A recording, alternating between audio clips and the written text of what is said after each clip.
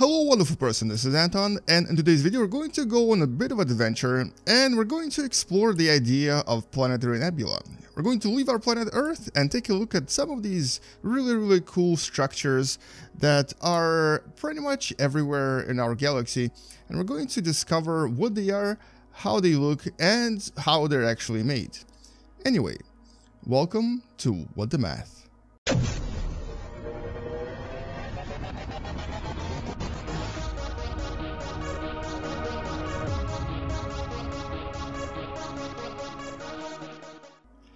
So this is actually one of the planetary nebula we're going to explore today, and this one is called Medusa Nebula.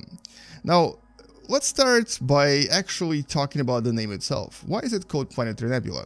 And the explanation is actually really simple. It's a mistake. And it's a mistake that was made by the first astronomers in the 18th century when they started observing these objects.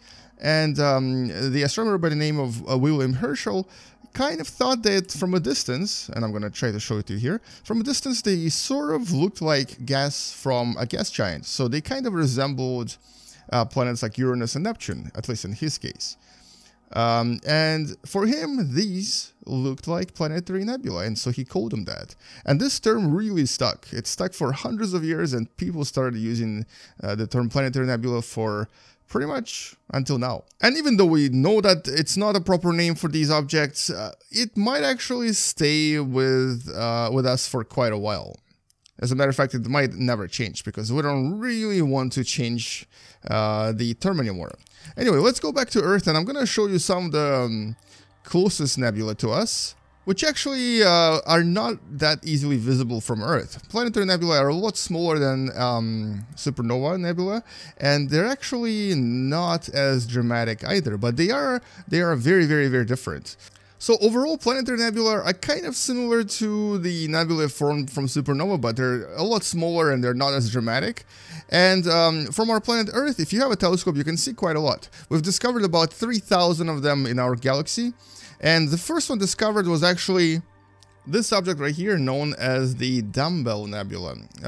We're gonna try to find it right here. And so this is kind of what it would look like if you were to look at it from planet Earth. But obviously here we have to zoom in a little bit just to try to see it at all. This was actually discovered by one of the earlier astronomers, the same person that actually named a lot of other objects. This was Charles Messier, and this object has a name M27 because it was actually discovered and classified by Messier, and M here stands for his name. So it does look like a dumbbell, and so it is called a Dumbo Nebula. We're going to go jump into it and fly through it as well, just to kind of give you an idea of what these objects actually look like on the inside, because they don't really look much different from supernova or from a lot of other nebulous objects. And so if you actually go inside here, you'll find yourself inside highly ionized gas. Now, when the scientists early on were looking at this gas, they actually realized that it was emitting a very unusual pattern of emission lines around 500 nanometer in length, and this didn't really correspond to any known material on Earth. And for this reason, they actually assumed that this was some sort of a new material. They called it nebulium, after nebula. And they thought this material only existed in these nebulae, and they had a lot of papers written about it, but then it turned out that there was no such thing. And as a matter of fact, within a few years, another scientist was able to actually recreate this kind of a similar pattern in the lab, and they realized that these emission lines were formed by a simple ionization of oxygen, nitrogen, and a few other materials, but really mostly oxygen. And so if you ionize oxygen, if you basically give it a lot of energy, its electrons start emitting this very unusual pattern of emission lines. And so this, in a sense, is a very highly energetic, but very rare and very unusual gas. And this gas will one day expand and kind of fly away from here, and will then be responsible for forming new stars and new planets. And so this is actually how a lot of oxygen, nitrogen, and carbon is recycled in our own galaxy, and also just in the universe in general. So a lot of this material will then turn into new stars.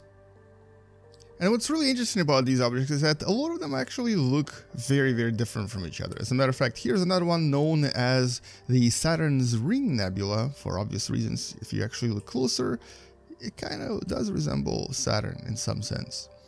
And for most of these objects, the shape is determined by several factors, including the gravitational interaction with objects nearby, the fact that maybe some of them might have binary systems inside, the magnetic field of the original star, and just in general where they're located and what's around them. So for the most part, all of these look very different. Here's actually a picture, a composite picture of many of these nebulae together, and you can see that the biggest one is about 4 light years across, and this is the one that's already near the end of its life. And the smallest ones are very, very tiny. Although when I say tiny, I mean they're basically several times the size of our own solar system. But if you actually go inside of here, you will experience quite a lot of ultraviolet radiation. And so this is actually what provides the light and the energy to these objects. The ultraviolet radiation from the object in the middle, in the center of the Planetary Nebula. And this object is essentially the owner of this gas. It's a star. It's a star very, very similar to our own sun.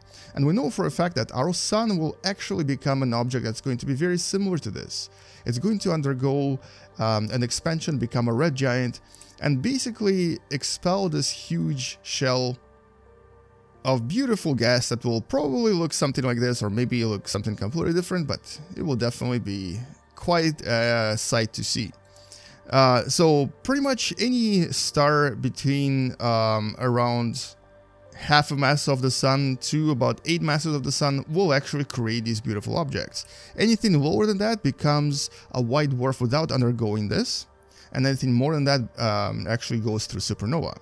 So for the most part, this is actually what almost all, if not all, of the sun-like stars or G-type stars will go through.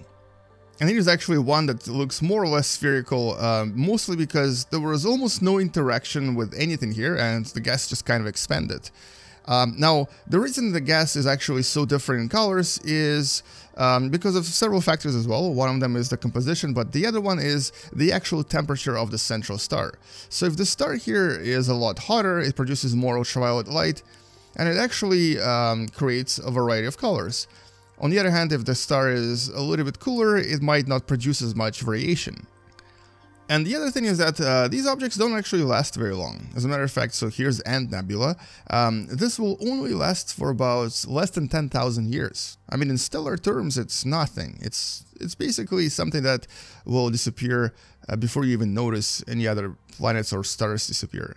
Because they only last for about 10,000 years, it means that our ancestors, when we started keeping history, may have actually seen the birth of one of these objects, and we might be seeing the end of one of these objects. Or they might have even seen more of these nearby that we don't see anymore. So, for example, objects like Sirius may have actually had this a few million years ago, and our early ancestors may have actually seen some kind of a planetary nebula very, very close to our own solar system. This might have been something absolutely incredible to see. And this right here, Helix Nebula, this is actually the closest one to us. It doesn't really look like this at all from Earth. As a matter of fact, it looks like this. And you may have seen this photo somewhere before, because it is one of the most famous nebula out there. So this is essentially the future of our own sun. And I kind of would love to actually see in 5 billion years from now what our sun would actually create as well, because a lot of these patterns are so different, so unique, and so beautiful. So let's actually go back to Earth and take a look at Helix Nebula from Earth, just so we can actually get an idea of how far away this actually is, because this is still several thousand light years away from us. So somewhere over there in the skies of Earth, you can kind of, if you zoom in, that is, see the Helix Nebula. There it is. Well, anyway, that's all I wanted to talk about in this video, and hopefully you learned something from it, and hopefully now you know a little bit about Planetary Nebula and why this is actually not a proper term to use for these objects, because they're not really planetary, but they are nebula. Anyway, thank you so much for watching. I'll see you guys tomorrow. Come back tomorrow to learn something else. Space out, and as always, bye-bye.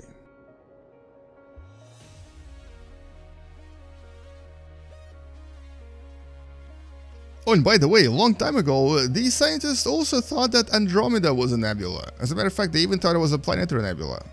But then they realized it was actually something completely different. It was a galaxy.